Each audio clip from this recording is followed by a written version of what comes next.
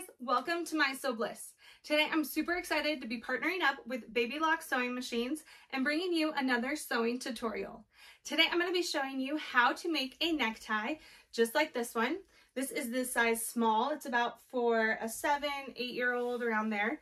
So I'm making this for my son. I'm going to make another one for both my sons and my husband for Easter, so I'm super excited about that. This would also make a perfect Father's Day present. So just keep that in mind, and it's pretty quick and easy. There's a couple steps that are kind of like, wait, am I doing this right? It's kind of weird looking, but that's why I'm filming the tutorial, so that it makes sense to you and it's quick and easy and you'll just love it. So I'm going to be using my Baby Lock Zest, which is this little machine right here. This is a super basic sewing machine. It's in the Genuine collection and it's really awesome. It's super lightweight, so I take it when I travel. If I just want to do some sewing projects or just moving around the house, going from upstairs to downstairs, it's really nice and easy to move around. It has all your basic sewing stitches, so it's really beginner friendly. I've been teaching my boys to sew on it actually, and it's been super fun and really funny to watch them explore the world of sewing. So I'll make sure to put links down below for other videos I've done with this machine and links where you can check that machine out and all the details and all the information on it. So the supplies that you're going to need for this project are really just your fabric, your basic sewing supplies, and you do need a hand needle, and you're going to do some hand sewing. So I keep that kind of with my basic sewing supplies stuff.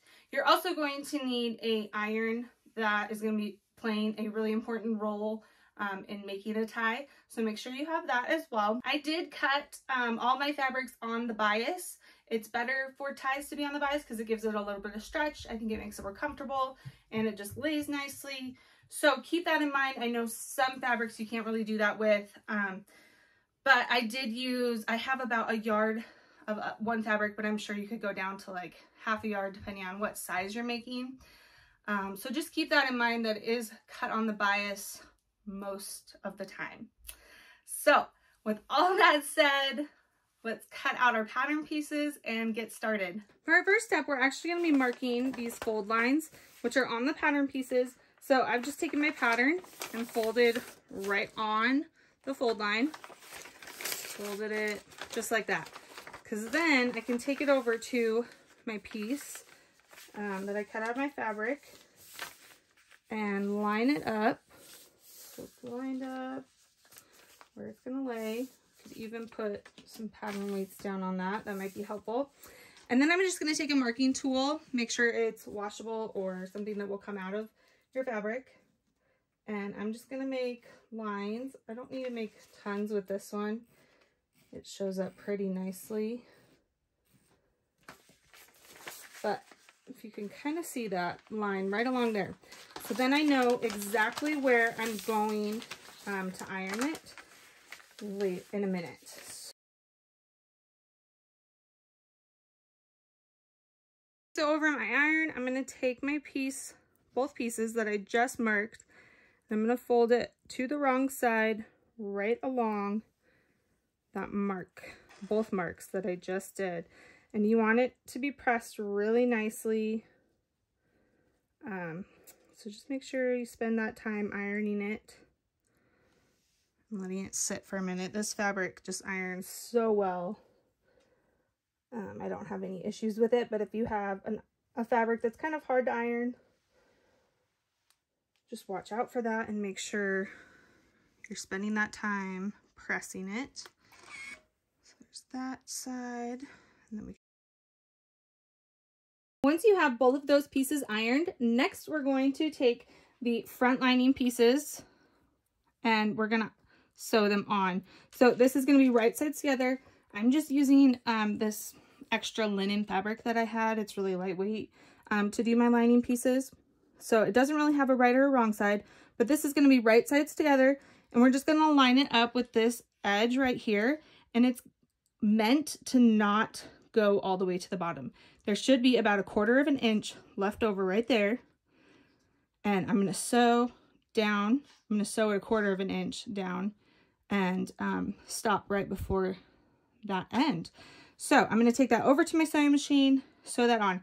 And we are doing what we're doing right now with this lining piece, we're going to do with the smaller lining piece on the back necktie part. So keep that in mind. So on this machine, 1/4 inch is just lined up with the presser foot.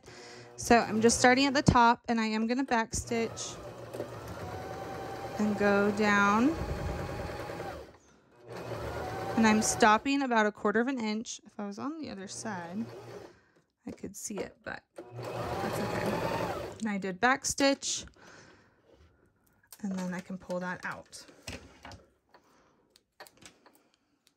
Okay, so that is what it's going to look like. With that first side sewn, we're then going to do the same exact thing on this other side. But if you notice, it obviously isn't going to reach across unless we have a little bit of extra fabric on our main fabric. So what we're going to do is there will be some excess fabric there that we're just going to make sure stays out of the way, but we're going to take it and still pull it over and line it up with our edge. Line up that corner. Stick some pins in it, make sure it stays in place. Because we're going to be sewing the same exact way, doing the same exact thing, stopping 1/4 inch before the end. We're just going to have this kind of pucker in it in the back. Okay, so there I have it. Could even pull that a little more. Okay, so there I have it pinned. Here's what it looks like in the back. You can see that excess fabric. We're just going to push it off to the side. So I push it off to the side I already sewed. I'm going to come over here and line it up at 1/4 inch and sew down just like we did before.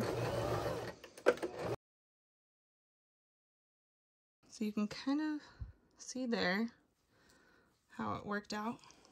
And then there's my back. It's not like stuck on either of the sides.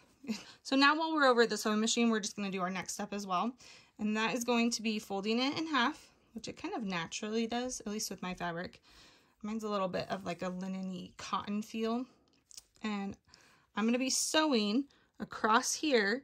It's going to be bigger than 1/4 inch. Oh, get my camera to focus. There we go.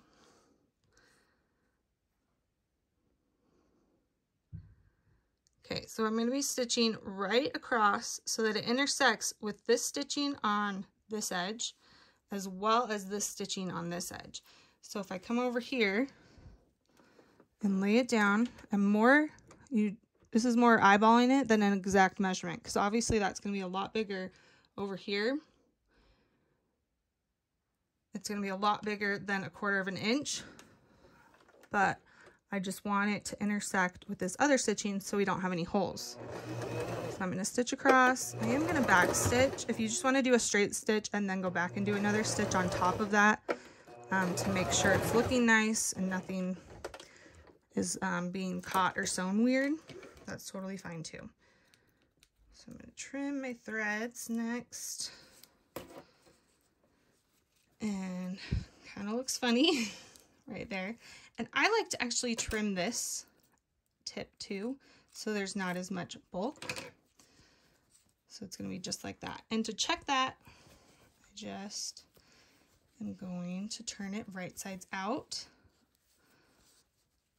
and see how that lays. We'll iron it in a minute to make sure. But yeah, so far that's looking really good, really nice. So I did go ahead and iron this down, just crisp it up, and then I folded these edges again just so the lining piece has those fold lines, and it's just, oh, it's looking so good. This is just one of those projects that it's so satisfying when you like iron it and it just crisps and these edges look nice. So I'm really excited about this. Now I'm going to take my other piece. This was my, I believe this was my front piece, my front of the tie. I'm going to take the back piece of this, just like this that we ironed, and do the exact same thing. So there should be a smaller one of this that goes on there, and we'll then get it ready to make into a tie. Once the ends of those ties are ready, we're then going to take them and put them right sides together. So I'm going to open them up, get all my strings off of them, and line up so it's going to look like an L. Just like this. I'm lining up my notches and laying that, there we go, right on top. So this corner right here and up here is going to be off the edge. That's totally fine. So I'm going to pin that in place and then we'll take it over to the sewing machine. Now I'm ready to sew. I'm going to sew again at 1/4 inch. You'll notice it'll start right here where this edge meets with this little edge sticking out. So just to let you know. And then I'm going to start sewing. Back stitch and just sew straight across.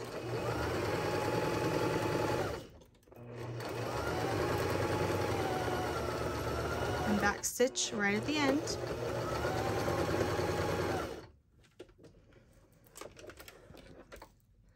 And trim that. Okay, so now our tie is attached and it's one long tie. So I'm going to iron this open really nice real quick. Now that we have this big long tie, we're then going to take one of the edges, we're just doing this to one edge, and I'm going to fold it over about 1/4 inch and iron that all the way down.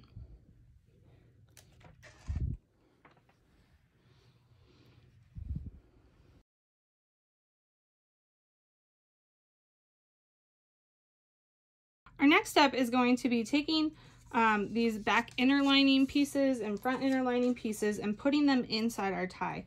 So it just actually lays right in the middle, right in between where you ironed. So I'm going to take this end piece, this pointy piece, and stick it in all the way to the end. Make sure it lines up with the other point. And then lay it nice.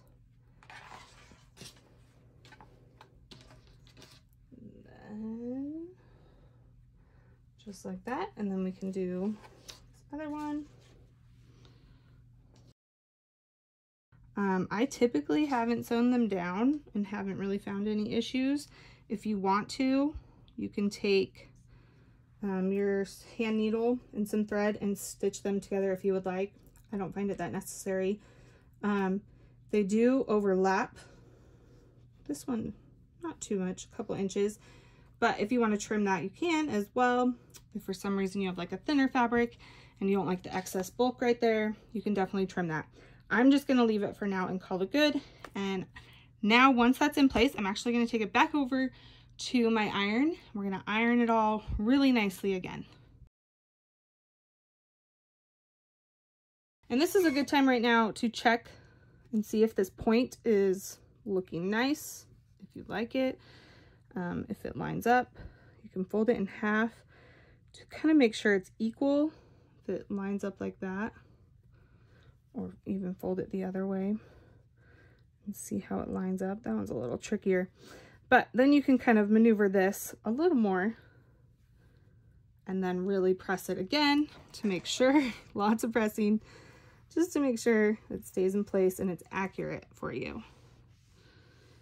Because our final step is after this, and that's going to be some hand stitching this closed. And so this is just preparing us, and this is just going to make it so much easier.